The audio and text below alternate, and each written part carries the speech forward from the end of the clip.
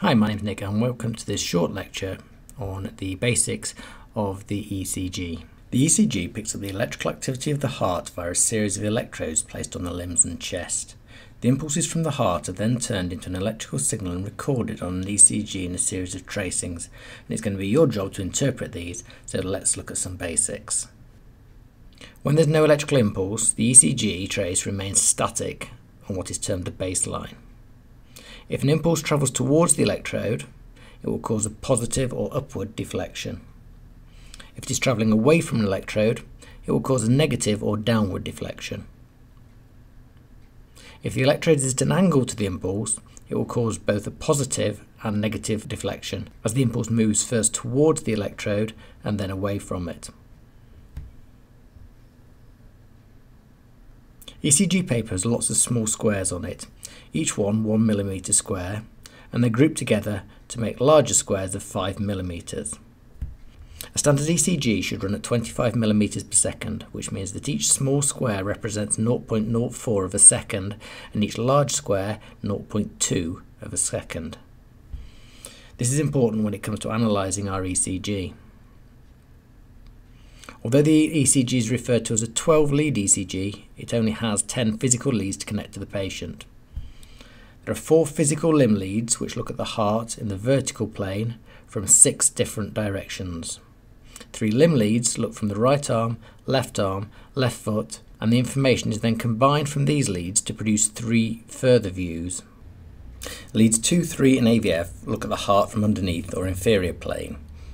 Lead 1 and AVL look from the sides or lateral plane. There are 6 physical chest leads which look at the heart in the horizontal plane. V1 and 2 looks at the heart in the middle of the septum. V3 and 4 looks at the front or anterior plane of the heart. V5 and 6 looks at the side or the lateral plane. All of these tracings are then recorded on your ECG like this.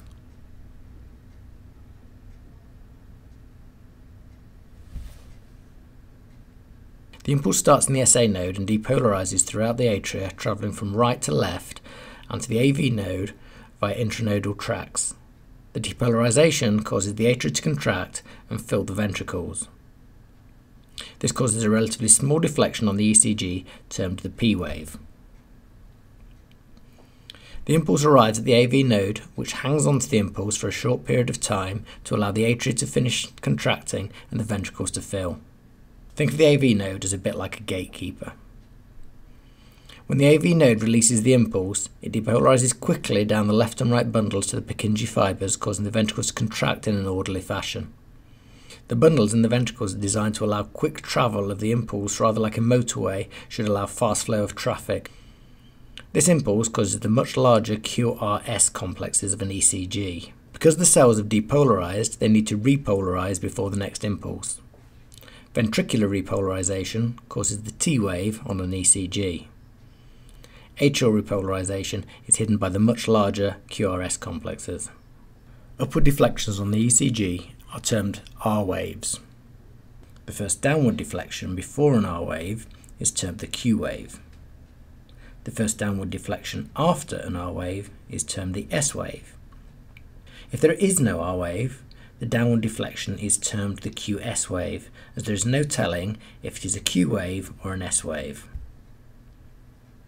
The gap between the start of the P wave and the start of the QRS complex is known as the PR interval and should take between 0.12 and 0.2 seconds or 3 to 5 small squares on the ECG.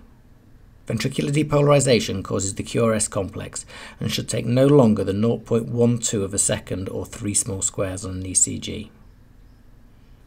It's harder to find a normal for the QT interval, which is measured from the beginning of the Q wave to the end of the T wave, as it varies inversely with the heart rate. Roughly speaking, at 60 beats per minute, the interval should be between 0.35 and 0.46 seconds, but it's far more complicated than that.